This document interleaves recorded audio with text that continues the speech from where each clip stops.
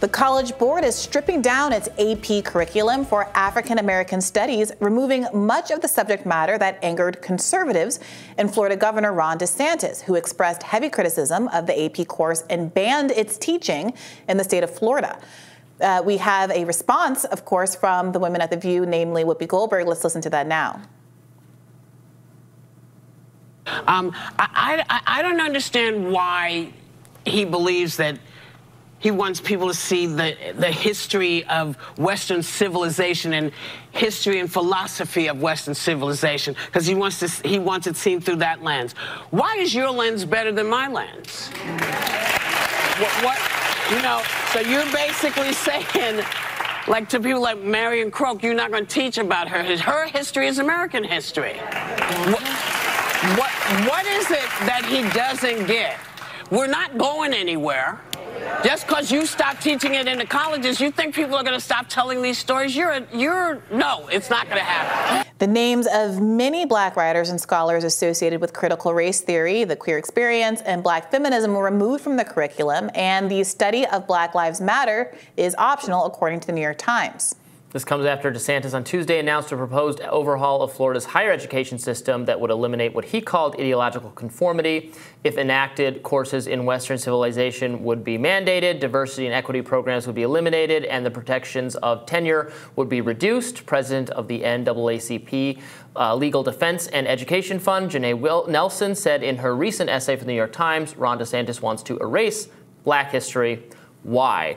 Now, despite what Whoopi said, they are Western figures, right? If people, African American contributors to our culture count as Western civilization. Which raises the question. America's Western civilization. Which raises the question: why are these authors, if they are part of the Western canon that Ron DeSantis and others think are so important to teach, why are these members of the Black Western canon being excised in this way? I mean, take a look at some of these names. There's some very mainstream figures like Alice Walker. Are we no longer allowed to teach the book The Color Purple in school? But you are still allowed to teach that book. This is part of a specific curriculum.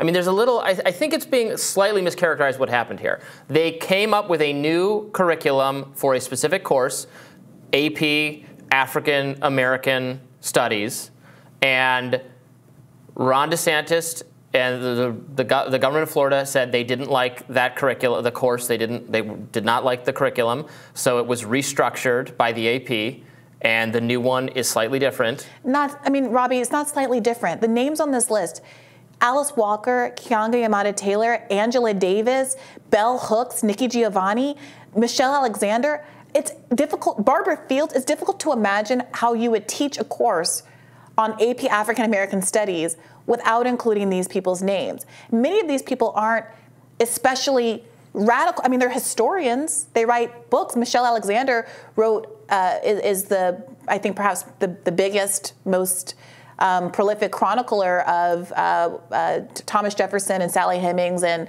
the goings-on at Monticello. I mean, it's an historical account of one of our founding fathers, but you aren't allowed to talk about it. You're not allowed to reference her books or include her books in the curriculum. It just got dropped from the official curriculum for this one course. It got excluded from the curriculum for this it's a course, it's a curriculum, it's a body of study.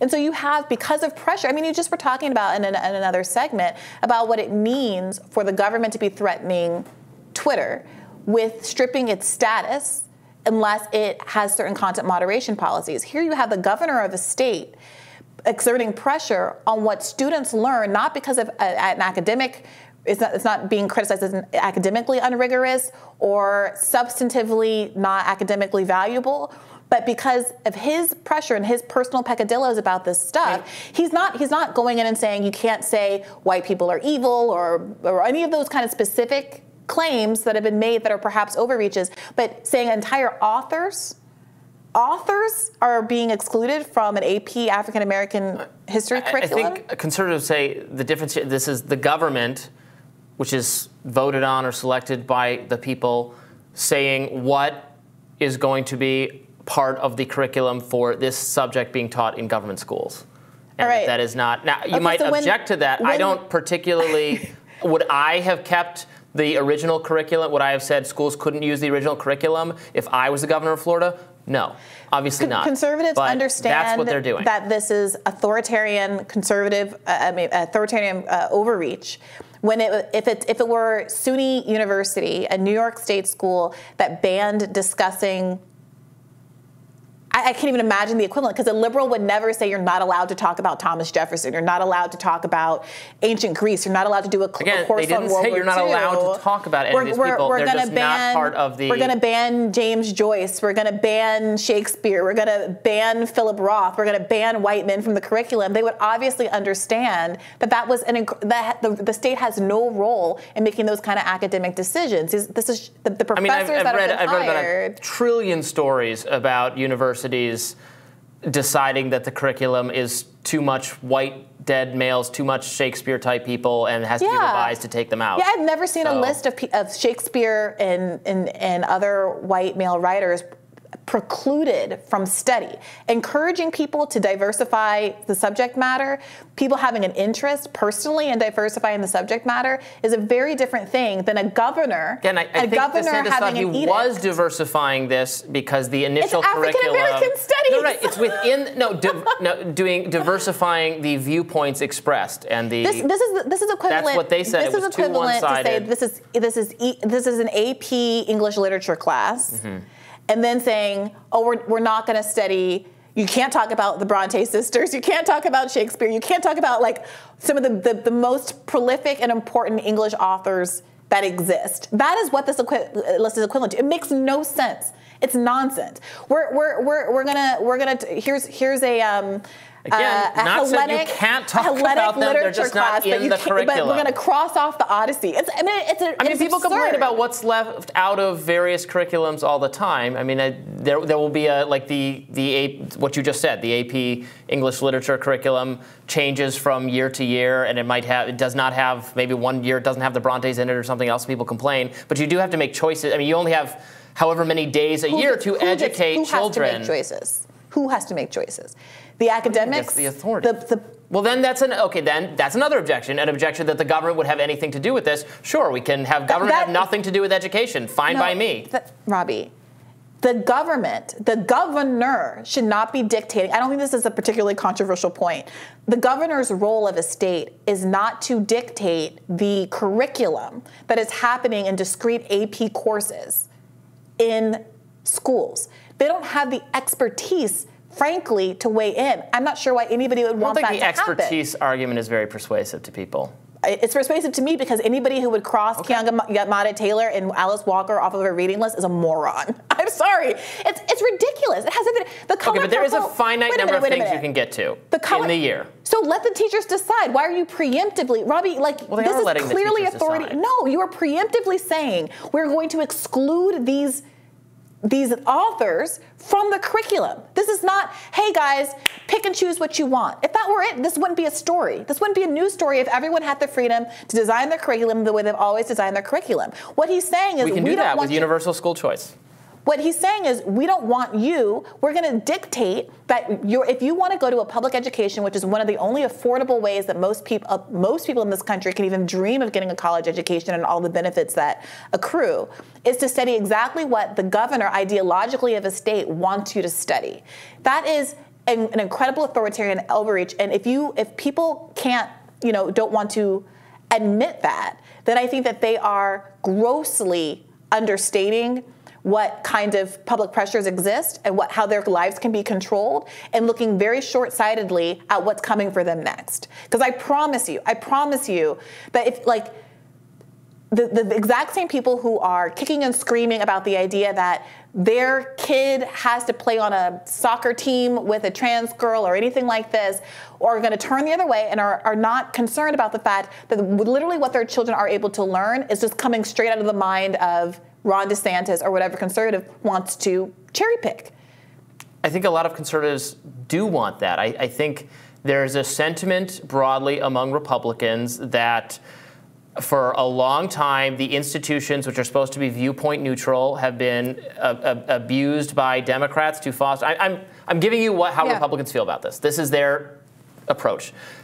these institutions were supposed to be viewpoint neutral, but they've actually been captured and are advancing democratic values. So now we are in places where we actually have a majority, where we've won a governing mandate. We are going to actually direct government-run schools. The governments controlled by Republicans will direct government-run schools to promote our values. It's not a government-run school. It's a publicly funded school. Something being publicly funded does not give you the right to ideologically exert your will. We have a lot of Supreme Court... I think a lot of taxpayers will say otherwise. A lot of citizens will say that makes no sense.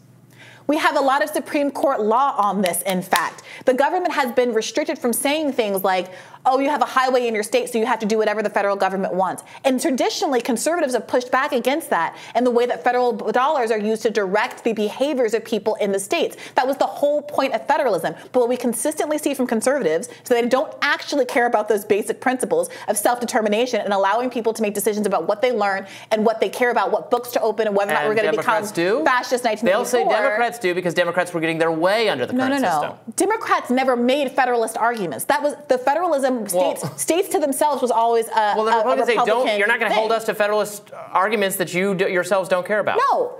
The hypocrisy here is on Republicans. Republicans are the ones that they said they care about freedom, that they care about all of these things. So right now, they're the ones that are sitting in their hypocrisy, not liberals. At the end of the day, they're the ones who said that they would balk at the idea of this. And if they want school choice, if they don't want their kids learning about black people, basic black scholars, the fundamental, normal, everyday. It's a black history class where some of the most important black historians in the history of the world are not included. Well, then they can also do the school choice thing and go to a private institution. Why is it the people who That's fine by me.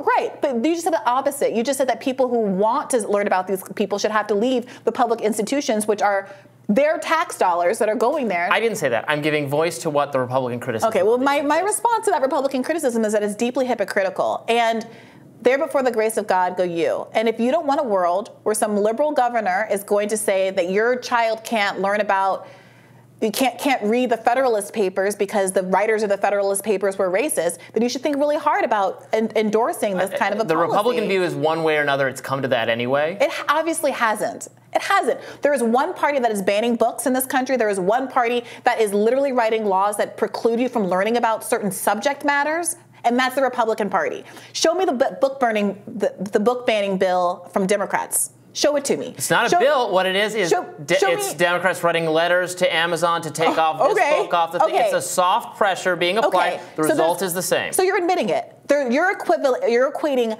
legislation to ban books with soft pressure to ask Amazon. I'm telling you, Republicans don't care. That's the thing. I'm telling you that the result is the same, and they don't care. I would never defend that soft pressure. I have talked on this show aggressively, spiritedly about how even that apparently anti-Semitic movie about that Kyrie Irving tweeted out should not be bullied off of Amazon. I have been very principled and consistent in my view. Well, and what I'm calling on people to do is the same.